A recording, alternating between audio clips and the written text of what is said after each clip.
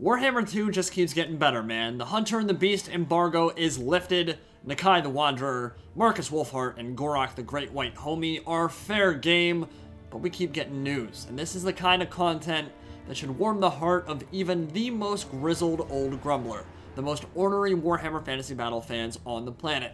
Because the legendary Gotrek Garnison and Felix Jaeger are coming to Mortal Empires as the old friends this fall. In September, in fact.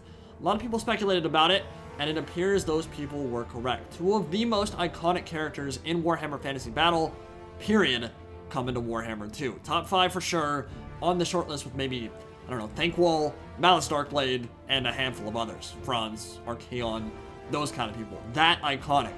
And their story arc is pretty much the recommended jump-off point for new people first getting their feet wet with the setting.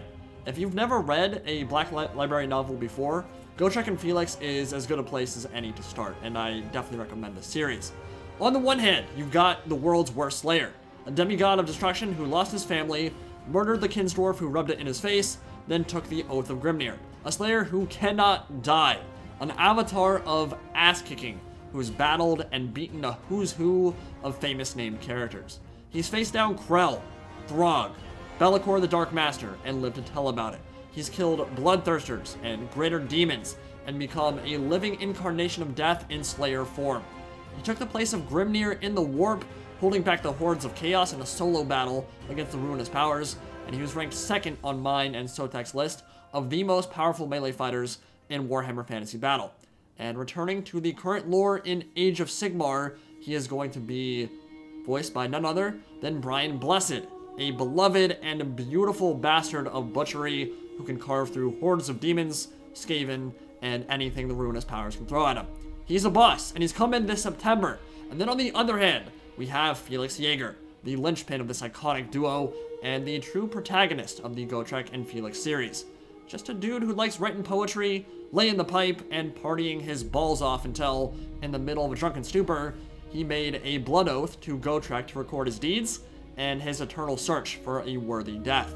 And so he essentially becomes a 40k remembrancer of sorts, whose job it is to record the deeds and daring do of monster slaying and adventure time that makes their stories so iconic. Constantly balancing his desire to escape the boring mercantile life with the omnipresent fear of death and dismemberment he experiences every time he travels with our favorite Mohawk Dawi.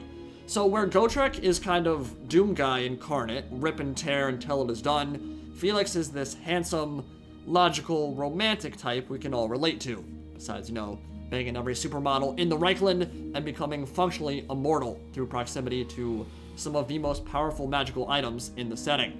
They are a really fun duo that plays off each other incredibly nicely in their story arc, and seeing them make it into Total War Warhammer is a dream come true for a lot of fans. But how are they going to function in Mortal Empires? How are they going to work in Warhammer 2? That's the big question. We have some juicy details on that, so as we've already implied, they are adventurers and mercenaries, always on the hunt for something bigger and badder to slay. They work in a pair, they can take down anything they put their mind to, and any Imperial, Dwarf, or Bretonnian faction can recruit them as a mercenary force for hire, with Gotrek taking command of an army and Felix as his hero underling. Now, Gotrek doesn't really lead armies in the lore, but he's so famous and so powerful that many would take up arms just to be anywhere near him and would gladly follow him into battle. So think of it more as a begrudging figurehead in Gotrek's case, rather than a true leader of men or Dawi. But functionally, he will serve the role as a general if that's how you want him to be used. They can function as an army just by themselves. You could send Gotrek and Felix out into the middle of a horde, and I bet you against like a low-tier Skaven stack, they would probably end up doing quite well. Or you could send them off around the world on adventures of their own, give them a bunch of troops, and go loot whatever citadel across the world you want them to. So if you give them a bunch of troops, they can function just like any other army. And they'll only stick around the campaign for about 20 turns or so before Gotrek's Slayer Oath drives them off into some wild new adventure without your faction in tow. But they'll both be back multiple times throughout the course of your campaign. So if you want to hire them again sometime later down the line, that is an option that will be available to you. And oftentimes they'll bring new enemies and a significantly buffed skill tree upon their return. So I imagine when either one of them are fully kitted out, they are going to be some of the best duelists in the setting.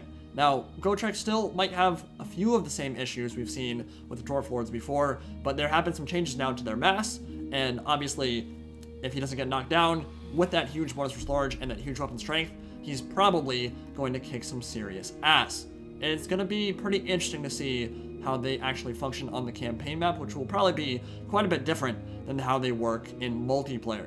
In multiplayer, probably going to be decent, relatively useful, not really massive deal there, but in terms of the campaign, when you fully buff them up on their skill tree, probably pretty strong. Now, they have actually already been shown off. Zarkovich could somehow use them in his build.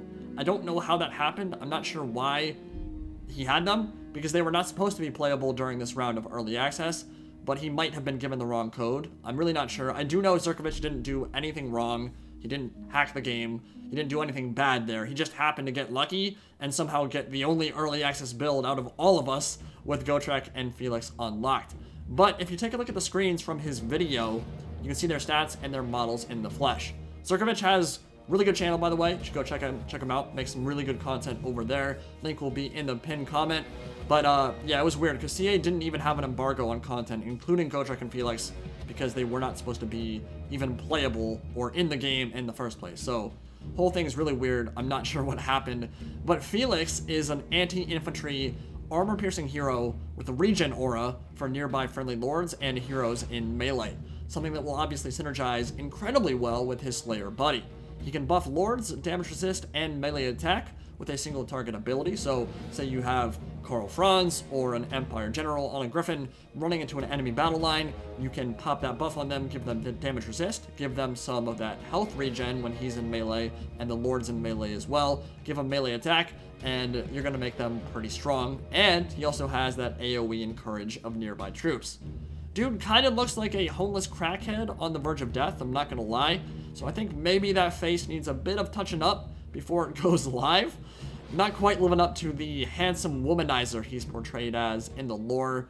He's kind of known for being, well, like I said, he lays the pipe with all the hot chicks he can find, but hardly going to be the first hot character in Total War Warhammer to turn out kind of unattractive.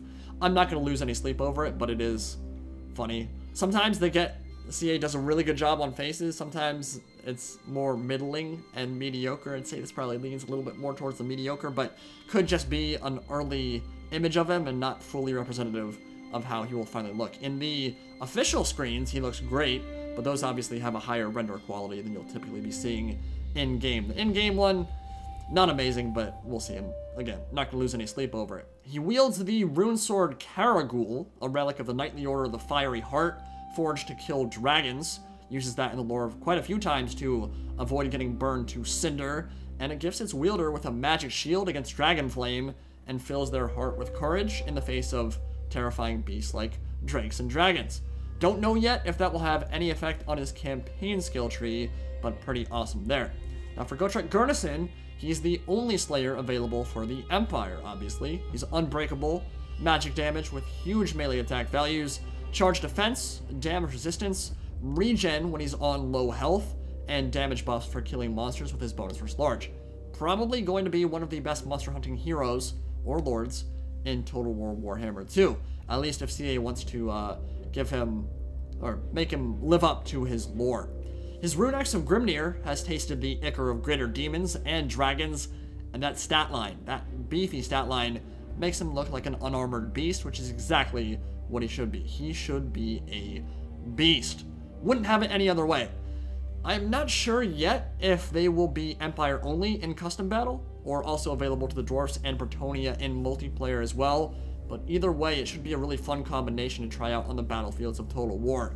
They'll be available exclusively in September's print issue of White Dwarf magazine, very similar to the marketing campaign that CA ran with Grombrindal a few years back. For those who don't have access to the White Dwarf, though, or who don't want to pay for the magazine, Gotrek and Felix will be available for free through Total War Access once October 17th rolls around. So they'll be coming out about a month later if you don't want to deal with White Dwarf.